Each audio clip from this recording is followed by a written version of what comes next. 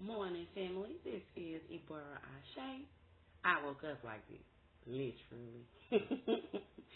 Well, I woke up with out of this crazy dream, and in this dream, it was too crazy. I won't say it was too crazy to be real because it happens to some of us on a normal basis.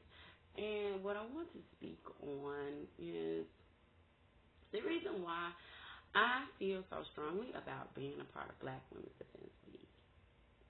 So I myself have been, I will never say a victim, okay? But I have been abused myself in different lines of the way you can think of rape, physical abuse, mental, spiritual even. And I would definitely say they've all been by our brother. And in different aspects, actually one was a stranger. It's been a few incidents. I won't go into detail that much about it at the moment. One day I will. The thing is that I still, at the end of the day, after all of this, feel as though it is a deeper issue in our community that we are willing to speak of as a whole. Being things happening in our family, in our community that we say, oh, don't talk about that. We keep that in-house, and we won't let the white man know that this is the case. Or if a situation happens, you don't call the pigs because you know we don't fuck with them. Fuck the pigs. But you say, don't involve the pig, but a motherfucker that's supposed to be there and fight for you is the motherfucker that's doing it. If that is the case, then what do we do? What do you expect us to do if that is the case? You tell me. Because to me, at that point, you're no longer my brother. You have opted out to be my brother. So therefore, whatever lines that I have to take to protect myself and another sister, it will be taken. Trust and believe. So I say this to say this.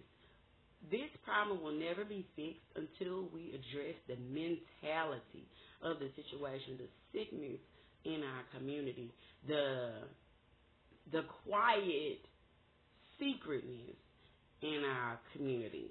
You got an uncle in the family that done raped everybody in the goddamn family, down from the sisters to the aunties, and this motherfucker still at the family reunions and shit, and you got to tell your baby, oh, don't go over there to him and hug him.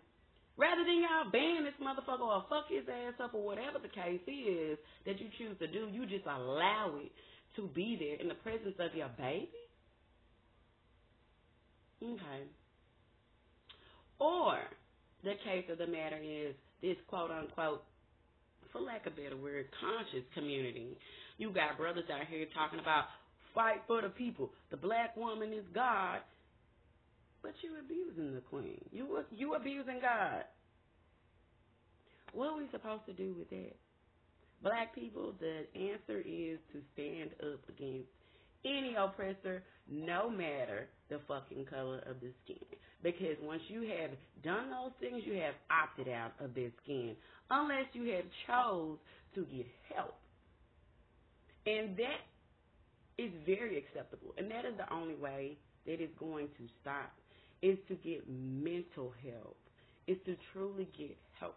And for me, if any of my statements would have, honestly, if they have went and got help, I would be just fine.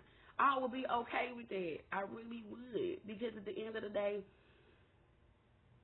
brothers need help too. Not just sisters, brothers too. Not only are we being beat, but I believe that they're being beat way more than we are. In a different way. Let me say that. In a different way. They're being beat more by society as a black man. You know what I mean? And that in no way says that I accept the shit that they do. Hell no. That's not the case at all. But I do understand that that is what they're dealing with. And so, therefore, there needs to be classes. There needs to be things in place for the brothers to go say, hey, okay, I done dealt with this motherfucker all day. He done treated me like a slave. Now I got to go home where we ain't barely got no money. We got kids hollering, yelling. The wife might not have a job or have a job. Then she has come back from being programmed again. It's just a vicious cycle. And so we separately have to get help and together have to get help. We have to learn how to have a positive relationship. We don't even know how to have a relationship that would seem normal to another person who is not living in the warfare every day of their lives. And my question is again, what are you willing to do, people? I have taken a stand for my people, for my sisters, for my brother, for our youth. What are you willing to do? We call you a Black Women's Defense League or any other grassroots, community-based organization that are really doing the work for the people. We call you to take a stand. Will you?